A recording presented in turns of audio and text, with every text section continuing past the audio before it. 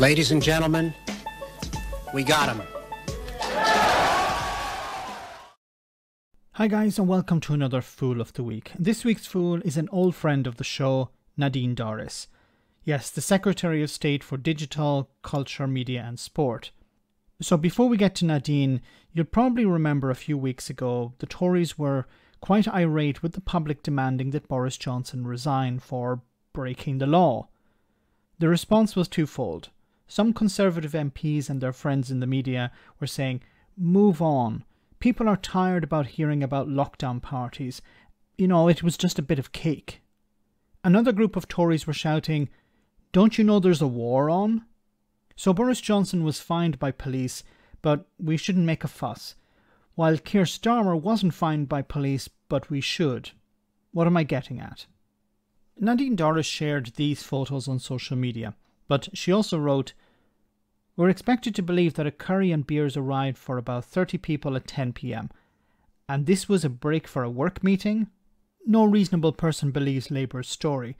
So why do Durham police, and what were they told? So we have the photo that has been doing the rounds where Keir Starmer is spied through a window drinking a beer.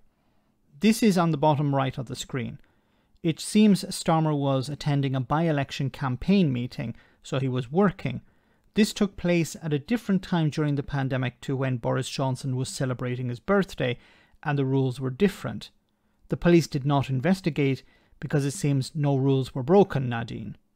But what makes Nadine Fool of the Week is the other image on the screen, Keir Starmer enjoying a curry in a blue pullover. So what's wrong with this, you may ask? Well, the timing is the problem. Before the beer through the window incident, slightly.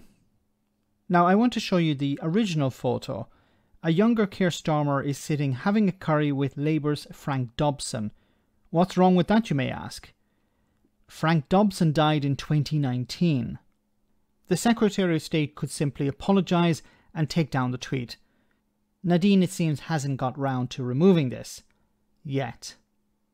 Tory politicians and their friends in the media are desperate, and Nadine even more so, it seems.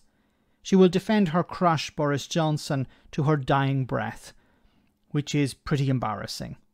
So see you next time for our next Fool of the Week.